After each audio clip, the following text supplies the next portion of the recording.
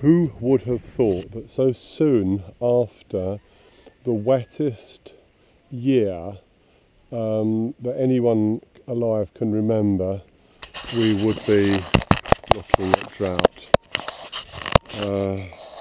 This earth is as dry as powder. I've been watering some of the newly planted trees.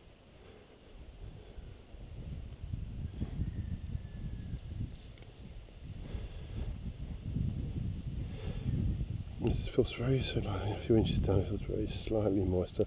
Obviously there is some soil moisture, but it's as dry as sand.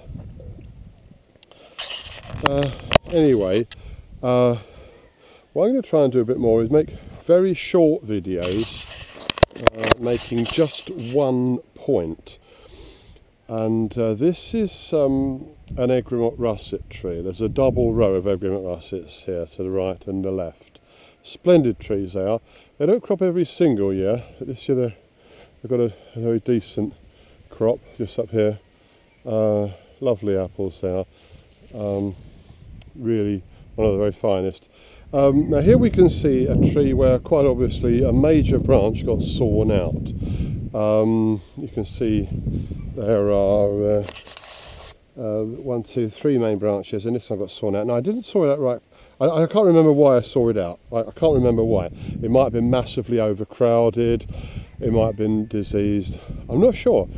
But I didn't saw it right back close to the trunk.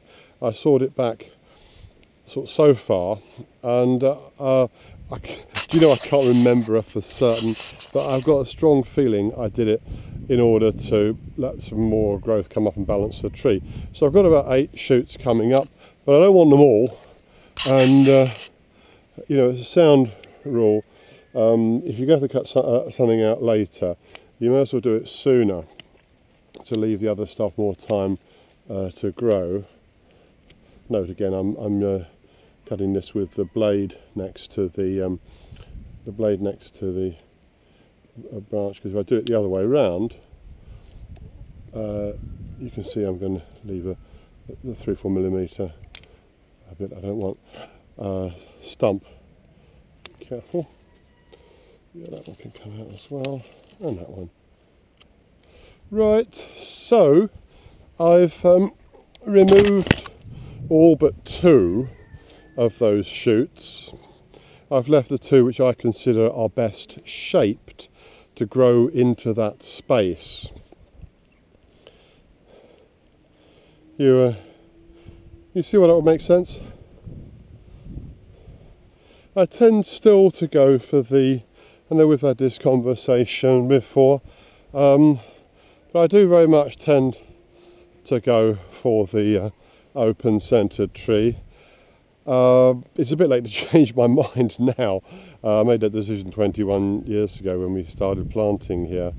I know that the modern tendency is to grow centre leader dominant pyramid trees, to grow them much closer together and on much smaller rootstocks, grow them like a sort of hedgerow, all fully supported. No problem. I'm not arguing with that as being the industry standard.